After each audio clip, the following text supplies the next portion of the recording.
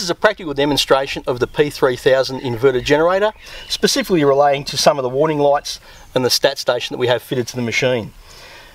When you go to start the machine, always make sure that the Power Smart mode is in the off position and that you do not have any load on the machine. This goes also for when you're shutting the machine down. Make sure you remove all load before you turn the machine off. Just moving across to the front of the screen, you'll actually see that there's 3 lights here. The one on this side is a green light. After you start the machine up, it will go green, indicate it's okay to put load onto the machine. The one in the middle here is an amber light, which will come on if you are overloading the machine. And lastly, here we have a red light that comes on if there is low oil in the machine.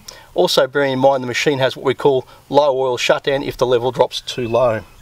Across the top of the machine here we have a row of LED lights. Makes it very easy to operate the machine at night. It illuminates the front fascia. I'll start the machine now. When it first starts, you actually see here on the LCD screen it will show cumulative hours. I'll touch the view button once and the backlight will come on. I'll touch it again and it'll go to percentage.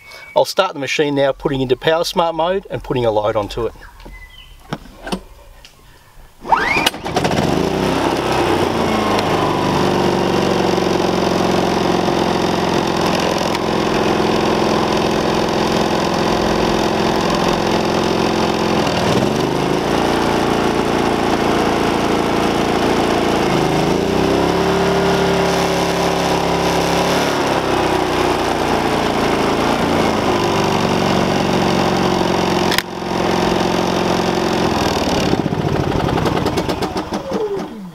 So as you can see, the machine will ramp up and down to meet your load requirements once it's in Power Smart mode.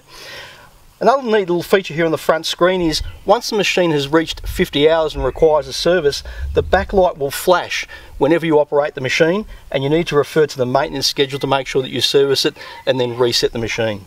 This has been a practical demonstration of the P3000 Inverter Generator.